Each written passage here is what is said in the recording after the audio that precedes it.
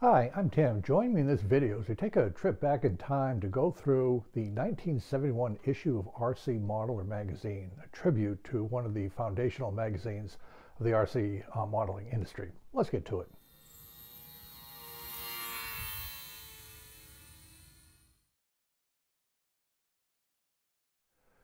RCM, or RC Modeler magazine, was the standard radio control model magazine for several decades. It began in 1963. The founder and first editor, Don Dewey, started it in his kitchen in California, then a center for RC modeling, just due to the good weather and a lot of people enjoying the modeling at the time, started the magazine. And throughout the late 60s, 70s, 80s, up through the mid-1990s, it was pretty much the standard modeling magazine for RC enthusiasts. In this video, we'll go through the January 1971 issue of RC Modeler magazine. It's kind of fun to take a look at what the hobby was back then. Remember, back in 1971, radio control sets were still pretty expensive. To get a basic 4-channel radio control set, transmitted receivers could easily be $1,200. Top-of-the-line craft systems could be more than $4,500 for a radio control set. They were very expensive. And even to cope with this, there were manufacturers such as Heathkit that offered kits where you could build your own radio control set. And remember, because it was non-computer radios, you had basically for everybody a transmitter and a flight pack. It was very unusual to have multiple flight packs per airplane because you were on the same frequency and there was a frequency deconfliction that had to be followed to use your radios. So when you saw planes at the field, they were all built by the modeler, maybe a few got them at swap meets. There were no almost ready to fly aircraft at all back in the early 1970s. And so you find that magazines like RC Modeler focused a lot on the basics, how to build these RC model airplanes, building techniques, covering techniques, even things like meets. In this issue, the Rhinebeck Aerodrome meet in New York is covered. Because there was no internet back then. This is in 1971. The practical internet was still 25 years away. There was no YouTube. There were no computer videos. So things like an RC airplane meet was important enough to cover in the magazine because there was no other way to view something like this. Most modelers got their supplies from local hobby shops. There were a lot of hobby shops that were well stocked. And even in these beginning days, you could see a few ads for mail order companies that would send you modeling items through the mail. Tower Hobbies, which was a very well-known company even today, first began in 1971, when this issue came out. So let's take a look at this issue of RC Modeler magazine. You can see it's the beginning. One of the things that RC Modeler magazine did well was they had a stable of contributing columnists. It could be Sunday flyers, building techniques, scale technique. There's just a few of them here because this is the beginning. The magazine grew over time. But these columnists were very good. They had a good viewpoint. They were worth reading. The other thing that RC Modeler had at the time as part of its business model was they would have construction articles for radio-controlled aircraft. And these were construction articles. There were plans that you could get full size from the magazine. You would order them, and they have a pretty extensive plans library for some very original aircraft. You can still get these plans. You have to hunt around for them on the internet, but that was just what people did. It was not unusual to have 3 construction plans in every issue of RC Modeler magazine. So again, one thing we all remember about RC Modeler magazines are the range of covers. They had very interesting photographs of models, full color, for a variety of viewpoints for the modeler. And it was just a well-written, substantial publication that modelers relied upon month after month. And so let's go ahead and take a look at it right now. This is a cover of the January 1971 issue of RC Modeler. Beautiful picture of the VK triplanes that Kit will see later on. And you can see it starts off with a bunch of ads that had only been in publication for 8 years. So just a lot of things needed to build and operate models in conjunction with your local hobby shop.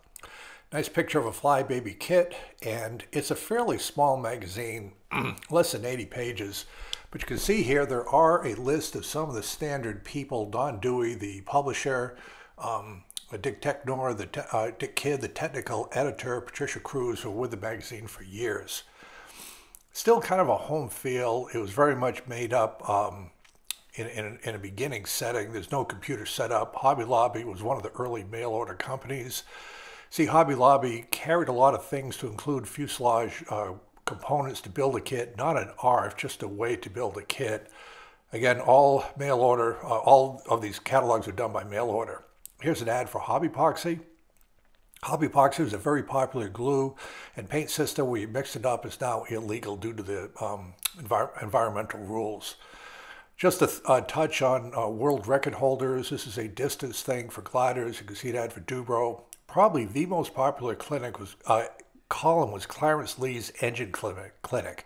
Electric motors basically did not exist in 1971 due to the motors and batteries. Everybody was having problems with engines. Clarence Lee was the go-to person for that. Scale in Hand was another super popular column by Dave Platt. Dave Platt was an extremely well-known and capable scale modeler. This entire column is how to mix paints to get the correct paint color for your scale RC airplane. Again, a very popular column. Ken Willard was a Sunday Flyer columnist. He designed a lot of airplanes. This is a glider that he designed, the Maxi Sailor. This is how RC Modeler worked. They would have between 2 and 3 plans per month. Dick Kidd drew out these plans from Ken, very professionally done plans. You can see the complexity of the ribs, all hand drawn back then. You would order the plans full size, and many people, to include myself, built models from RC Modeler magazine. People did a lot of building back then. This was a Heathkit buddy box where you could train somebody with a separate transmitter plugged in, literally instructions how to build that. This is an entire article on how to make a T-tail for a flying stabilizer, which would be common for sailplanes. In the age before the internet, YouTube videos, and so forth, to see models at an RC model meet, the magazine was one of the main ways to do it. This is a Rhinebeck Jamboree. It's been going on for several years. It's still going on in the old Rhinebeck Aerodrome in New York. And this is a chance for models to see scale models that you just didn't see that often at your home field. The 1970 Masters Tournament, there were a series of pattern or aerobatic competitions that were covered in great detail. This was just a thing with a lot of people are attracted by folks who could do this. Again, radar control flight was still quite new in 1971. The idea of having these precise patterns, aerobatic patterns flown by models was of interest. This is a new Era 2 by Chuck Cunningham, who was another columnist for RC Modeler magazine and the editor. You can see that it's just a good pattern design.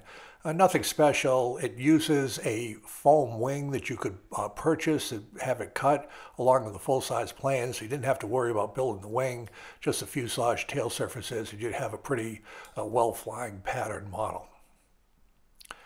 This is of interest. There is an entire article section with technical specifications on building your own retractable landing gear. There are models out there that had the capability to do something like this. This is precise machining, and it's just the level of work that modelers oftentimes did back then to get their RC models flying. Of course, something like this today you simply buy through the internet, but there are people back then, you can see these diagrams of retractable landing gear that somebody made at their home. And it really is amazing that somebody could tackle and publish this amount of detail for retractable landing gear.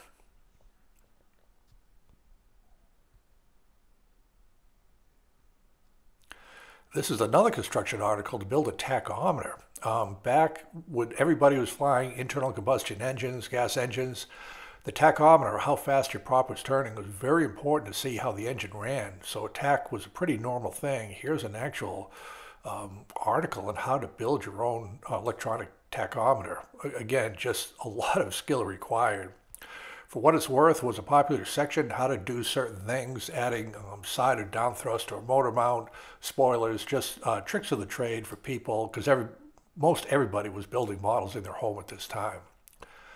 You can see an ad for Dremel motor tools still around in 2022. A few kit operators here and there. Again, just techniques for clunks, servo overrides.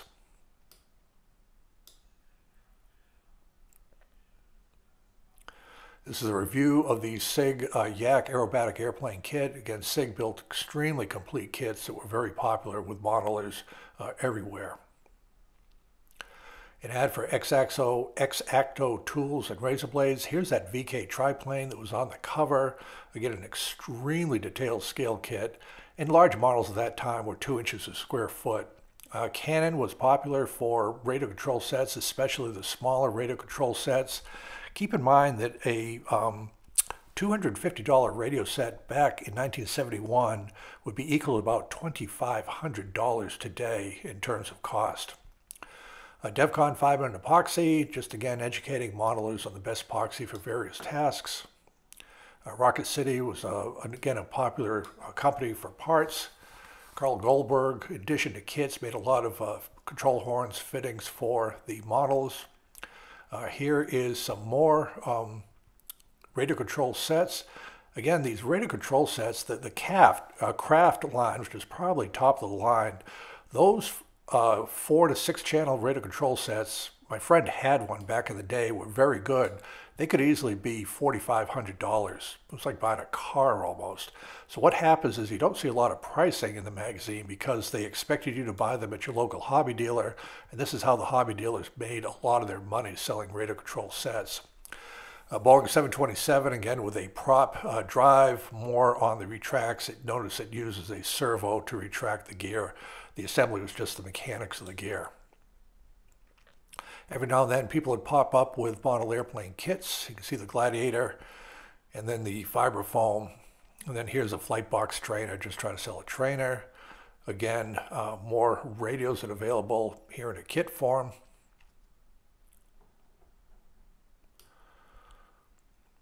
Foam core wings were quite popular. Hobby World, another mail order catalog. But again, the local hobby shops were quite prevalent, citizenship radios. And so it was ads, hopefully to buy the stuff at the local hobby shop. The mail order places hadn't quite taken over the way they are right now. Notice also for Craft radios here, the finest unit, but here's a series of repair shops. You had to have the things repaired periodically. NDRC was a popular mail order place. Servo Saver, Springs, there was no computer radios back then, just to try to ease the installation of your servos. And again, the Toledo Weak Signals Conference was one of the larger trade shows come through in the spring, an ad for that.